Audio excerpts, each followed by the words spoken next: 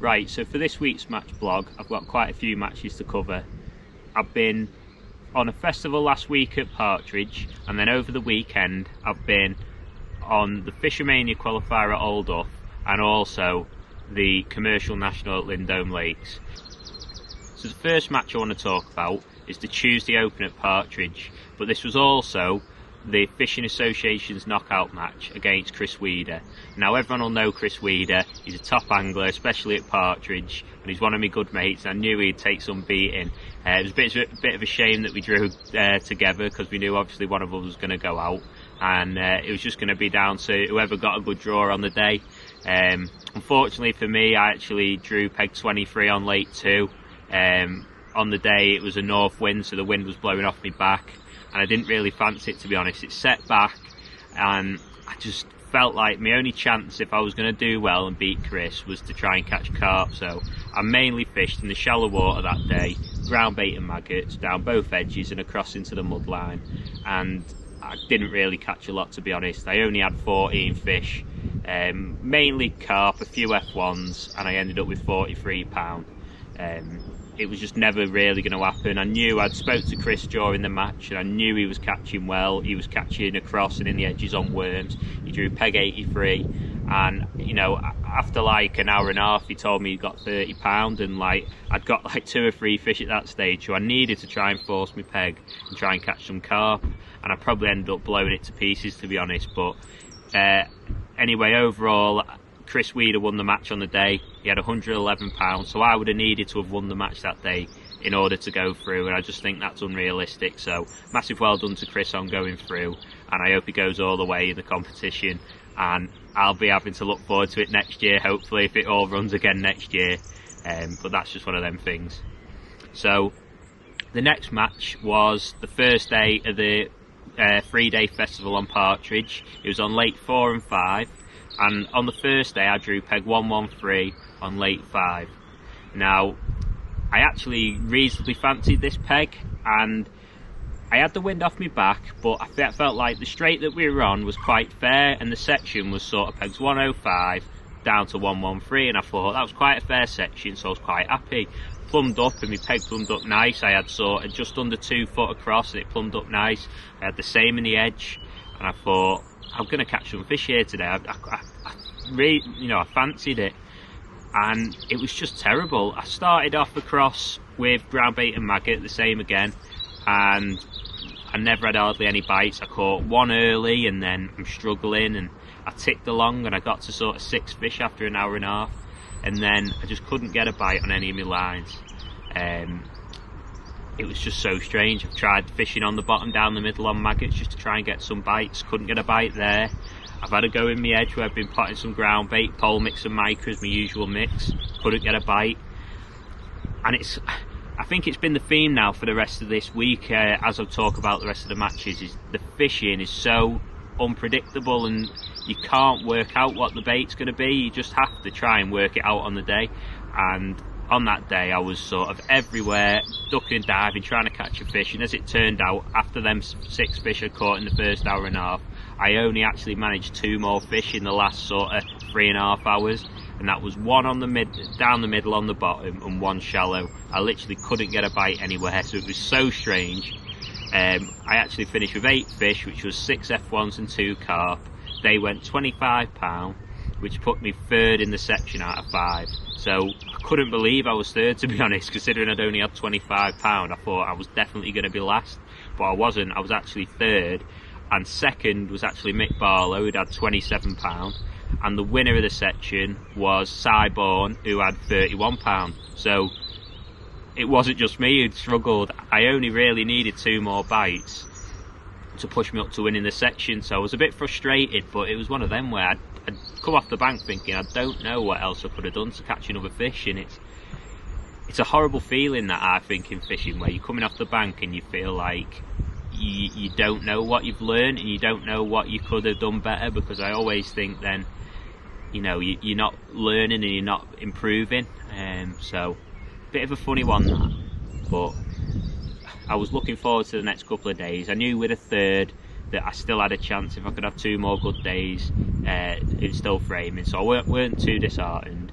so I was looking forward to the next day. So on the second day I actually drew peg 130, which is directly opposite peg 113 what I was on the day before, and it was the same wind. It was blowing a southeasterly wind which was down to the other corner of the lake, and I knew it was going to be very difficult again. I had some really good anglers in my section as well. I had Andy Bennett on 117 and Johnny Jowett on peg 119 behind me, and them pegs had caught really well the day before, so I knew they were going to be very difficult to beat. But I had to just sort of go to my peg and just try and catch what I could out my peg. What I decided to do today, I didn't actually fish worms the day before, but I knew a few anglers had been catching on worms, so just feeding a little bit of chopped worm, caster and a bit of peat to bind it together, and just feeding little balls of worms and fishing a worm head on the hook. And that had been a tactic which a few anglers had been catching on. So I was going to feed a couple of lines with that. So I had 2 lines across. I couldn't actually fish right in the mud line because it was too shallow and it was all rocky and I couldn't find a nice bit to plumb up.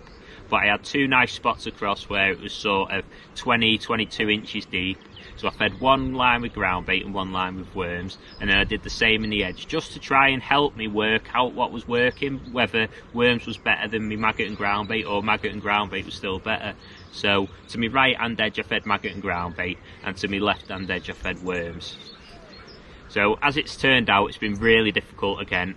I've started across, I caught a couple of early fish across, and then I couldn't get any bites. I've had a look short where I threw some maggots in, couldn't get any bites. I've had a look on worms across, I couldn't get a bite there. And then I did manage to catch a couple of carp in the right hand edge on maggot and ground bait long down to the pallet, which sort of kept me in it, and I felt like I'm not doing too bad because I couldn't really see anyone catching. And then I've just really struggled again to put any fish in the net. I'm going everywhere trying to catch. It was pretty much exactly the same as the day before, to be honest, until sort of 40 minutes to go where I've had another look in my left edge on worm, and I've gone in and I've caught 2 really quick.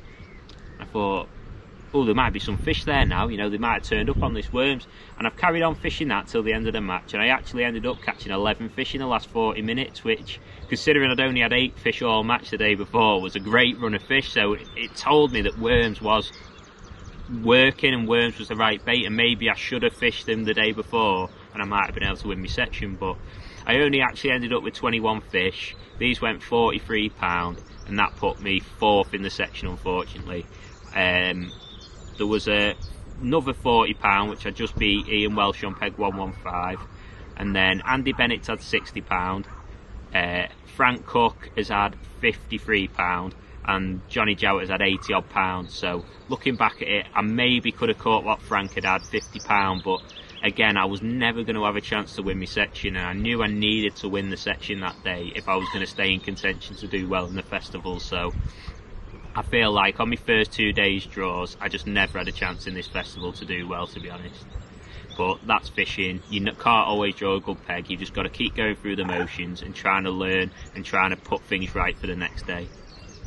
So on the final day, I drew peg 87 on lake 4, so I was quite happy to be on lake 4, a bit of a change of scenery after being on lake 5 the last 2 days, and I was quite optimistic that I'd catch a few fish. Again, I never felt like it was a peg that gave me a chance to win the match or anything, but I just wanted to try and, you know, catch a few fish and try and gain a bit of confidence in this worm fishing. So I just decided to fish worms everywhere.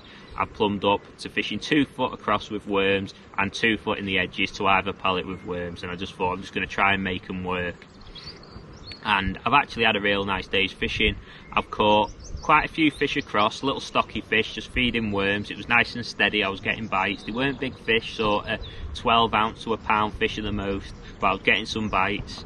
And then later on in the match, sort of last 2 hours, I've caught a few more in the edge with a few better F1s up to sort of £2.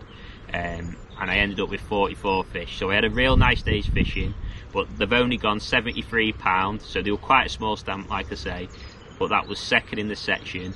But more importantly that day, it was a much nicer day's fishing, a much more enjoyable day's fishing, and I felt like I actually got the best out my peg, so I was really happy with that, and it showed that worms was a good bait. So going forward now, I think I think we've got a couple of more, dodgy days weather looking at this week, but then as it starts to warm up now, I think worms is going to be the bait that's going to play a massive part in all these commercial fisheries. In and around spawning time, where there's a few fish crashing about, I think worms is going to be the key bait. So that's something I've really learnt this week. So overall in the festival, Craig Dickinson managed to win the festival. He had 2 wins and a second. So massive well done to him. That's awesome with the standard of angling, the way the lakes have fished, and I don't feel like he's drew particularly brilliant pegs, and he's just got the most out of him. I think he's fished worms all 3 days, so a massive well done to him for winning. And also well done to all the other framers, Mick Barlow on second and Steve Openshaw on third, and everyone else who's framed. Massive well done to them. So on Saturday it was the Old Hough Fishermania qualifier, and I've drew a lovely looking peg, to be honest, peg 13 on boulders. And speaking to a few people that knew the venue, and speaking to Melvin in the morning, he told me that it was a reasonable peg on the lake, and that I would have have half a chance of a good day's fishing there. And if the venue fished hard, I had a chance of winning the match. So I went to my peg quite positive. I got to my peg and I noticed it was a lovely looking peg. I had a nice mud line across, I had some stick ups, and I felt like I was going to have a good day's fishing. So plumbing up the peg, plumbed up across to the mud line, and it plumbed up absolutely lovely, to be honest. I couldn't believe how good my peg plumbed up. Lovely and flat, around 18 inches tight to the mud line. In front of the grasses either side I had sort of just over 2 foot, so I gave myself both options. I set up a rig for hard pellets in front of the grass in sort of just over 2 foot, and then I set up a rig for fishing ground bait and maggots or soft pellets into the mud line as well. And I also set up an edge rig to my right where I had a similar sort of depth, around 18 inch, and I've also set up a little mugging rig in case there was a few carps swimming around on the top. As it turned out, I spent most of the day shipping across to the mud line, just potting in ground bait and fishing maggots on the hook. Again, Blake's pole mix, few fishery micro pellets mixed in, and 3 maggots on the hook. That was by far the best. Just catching an odd fish, but they were nice stamp fish, sort of 2–2.5 pound carp, so I knew I was doing alright. Catching steady away. Every time it sort of died on me, I'd big pot, and then when I was fishing, I'd feed with a large guru pot just full of ground bait. And that's worked really well, to be honest. I've caught steady away, never bagged, but I felt like it was going to be quite a tough match. But then I actually got a phone call through off Sam Slockett, who was on Big Macs, to say that Andy Bridge next to him was emptying it down the edge and that he was sure he was going to win the match. I think he actually said he had nearly £100, and that was with sort of 2 hours to go. So I knew we were out of the race to sort of win the match, but there was still a lake and a section to fish for. And after the last few days that I'd had, I was just hoping that I could, win the lake and sort of get myself back into a good run of form. So I've just plugged away, fishing across, catching what I could. Like I say, every time it went a bit funny, pot it, try hard pellets, caught a couple on hard pellets, back out across when, a few fish had regathered. And then I caught 2 or 3 decent carp down the edge, again feeding exactly the same, ground bait and maggots on the hook. I ended up that day with 32 fish, which was sort of a mixture of 50-50 carp and F1s, and these have gone £82, which managed to win the lake, so I was really happy with that. Nice day's fishing, and what a brilliant venue Old Hough is. It fished really well on the day. It's not a venue I actually go to that often, and I don't know why, because the fishing was brilliant. There's loads of lakes there, and I'll have to get down on a few more matches there because it was awesome, to be fair. On the day, like I say, Andy Bridge won the match. He had £148 off Big Macs. I think he was on peg 17, I might be wrong there though. And I think he's caught most of his fish down the edge, and then a few also shallow on hard pellets. So massive well done to Andy, awesome mate, good luck in the final. So the final match I want to talk about is Sunday's match, which was the Commercial National at Lindome Lakes, and I was fishing for the Drennan Northwest team, and we managed to actually win this event last year, so we were hoping that we could defend it again this year.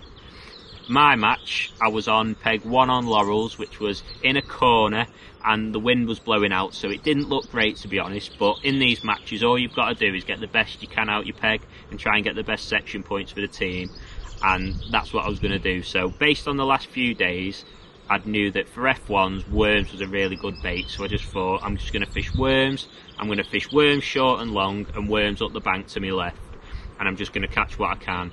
and, you know, like I say, try and get as good points as I could. I didn't want to be messing about with loads of different baits. I just wanted to use what I knew was working well where I've been fishing, and hopefully it'd be good enough there at Lindome. So anyway, my match, I did have a quick start short on hard pellets at the start, because normally that is a good way to catch a few early fish while you feed your other lines.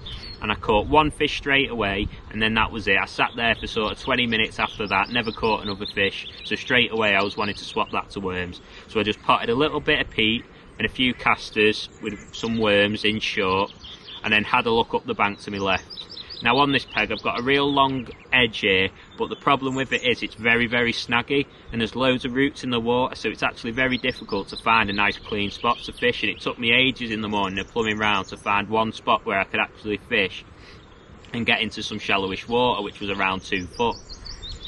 And I've fished up there for most of my match, and I've just fished worms, and I've just caught an odd stocky, and it's pretty similar to old Hough actually. I'll just have to pot it and rest it and go on my long pole line. Even though I wasn't catching a lot of fish on the long pole, I just had to leave it alone and keep going back in, catching a couple more fish, going back long, feed there, and just try and rotate it to try and keep an odd fish coming in the net. It was obvious that, you know, there weren't a lot of fish in the area, so I just had to try and catch what I could.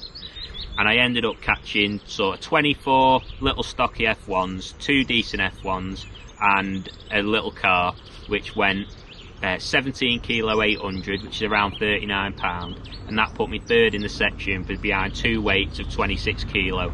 So don't think I could have caught 26 kilo, so I'm really happy with the result I got from that peg, third in section. I think that's about as best as I could do, so I was just hoping that the rest of the team had a reasonable day. And as it turned out, they ended up coming 4th overall. We've had a few tough pegs and a few lads have struggled, but some of the other lads have done really well, and we ended up 4th, which I think off the set of pegs that we had was a reasonable result. So the winners on the day were Drennan Barnsley Blacks. They just managed to edge out Diver Tackle and Baits by 700 grams on weight, which is unbelievable over the 10 sections that it can come down to such a small margin, but that's what match fishing can be like sometimes. Massive well done to them. They put a lot of effort in, as they always do, practicing, and they're a well-deserved team to win, so well done lads. Also, I'd like to say a well done to Josh Turnbull on the overall win. I think that's the 2nd time now he's won the commercial national individually, so that's an awesome achievement, mate. Massive well done. I think he's had around 58 kilos, so brilliant weight on the day. Well done, Josh. So, as you can see, I've had a real tough sort of week. Still have managed to enjoy myself, catch a few fish, and I'm just hoping now that in the next few weeks everything's going to warm up and everything's going to improve, and there's going to be a few more fish going on the feed. So if you're out, have a great time, and I'll see you soon for another match winning vlog.